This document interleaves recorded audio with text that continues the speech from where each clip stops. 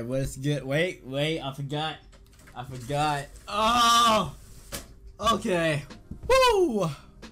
Now, what's up everybody though? How is everybody doing? My name is Sleepy Snake, and you see this from the title of the video, should you summon on this banner, the new banner that just came out, and we're just gonna go straight into it. We're not gonna hesitate, we're just gonna get right into it. Your boy, you already know, I make all these videos when a new unit comes out or a new banner comes out, should you summon or not. So yeah, y'all know the deal, and let's just get straight to it. So I haven't been doing daily summons, I just realized that. Okay. Oh, my battery's low.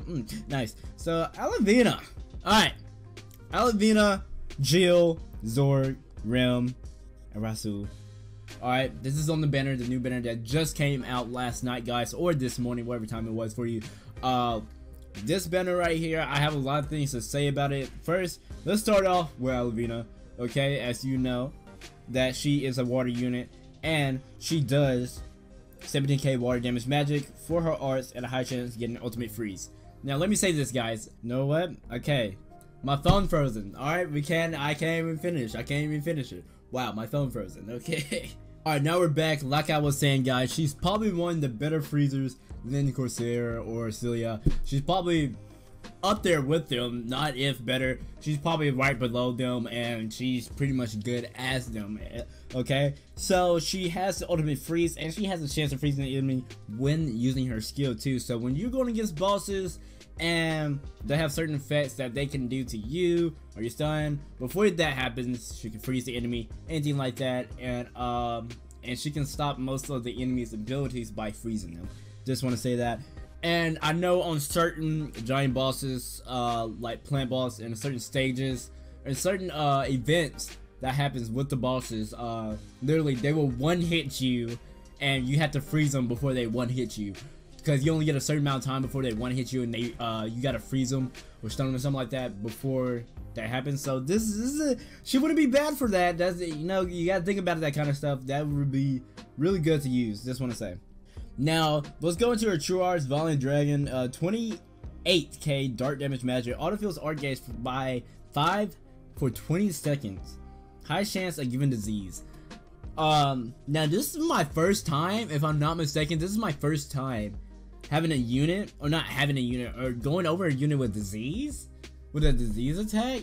I've never seen this. Or unless I have, I just don't remember, but I don't, alright, anyway, but having disease and freezing at the same time is kind of like a deadly combo for me, if I'm thinking of it clearly right, because I don't think I have experienced any disease characters, or I have any, if I'm not mistaken.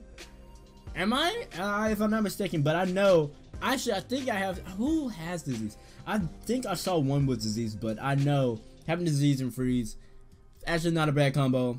You know, but enough of her. We're gonna go into Jill.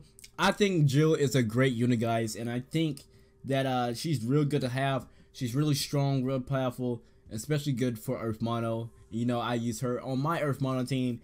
But yeah, let's get into Zorg.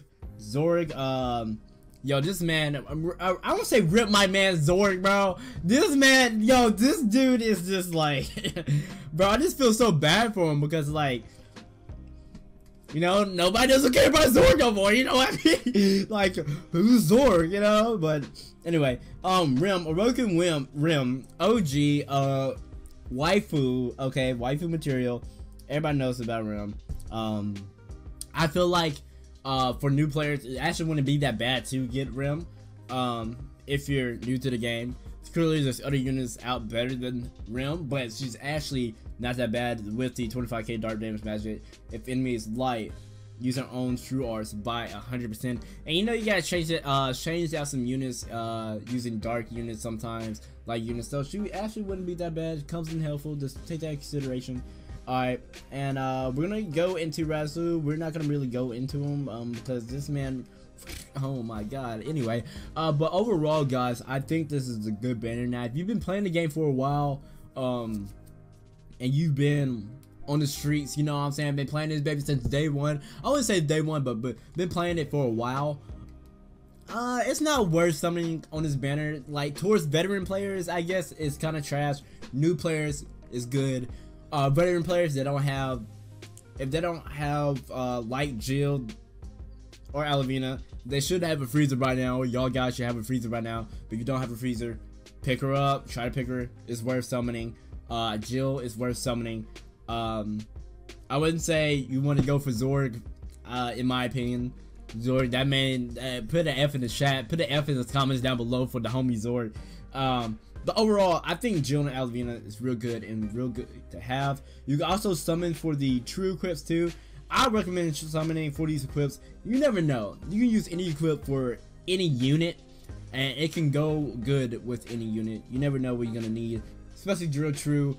I don't have it. I would like to have it, but you know, I'm depressed.